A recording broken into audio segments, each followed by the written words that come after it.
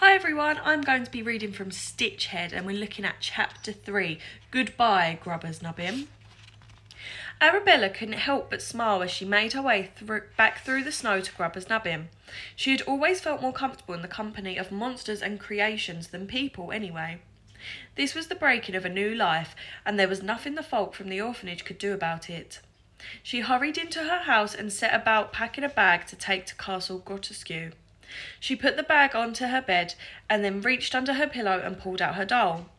It was surprisingly kempt, considering Arabella was anything but, and smartly dressed in a frilly blue dress and bonnet.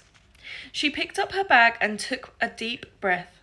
"Goodbye, Grubbers Nubbin," she said, "and bye, Nan, you crusty old goat." Arabella walked out of the house into the snow. The streets of Grubbers Nubbin were deserted and the lamplights extinguished.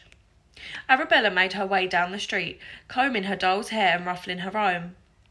She was almost on the outskirts of town when she heard a noise. She turned back to see a horse and carriage trundle crunching through the snow towards her.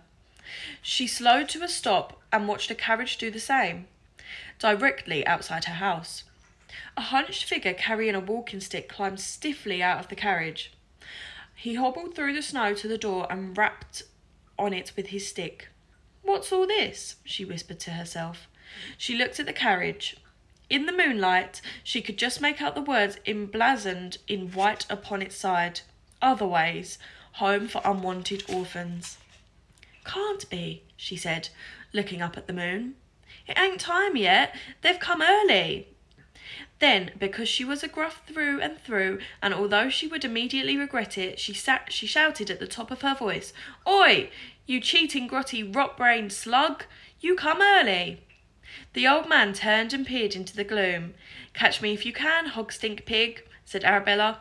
She turned on her heels and ran, dragging her feet through the thick snow as quickly as she could. She looked back to the old man limping slowly to the carriage. Arabella was almost halfway to the castle when she heard the sound of the horse's hooves pounding up the hill towards her. The carriage was gaining fast, following the moonlit trail left by her footsteps. "Can you guess who I am?"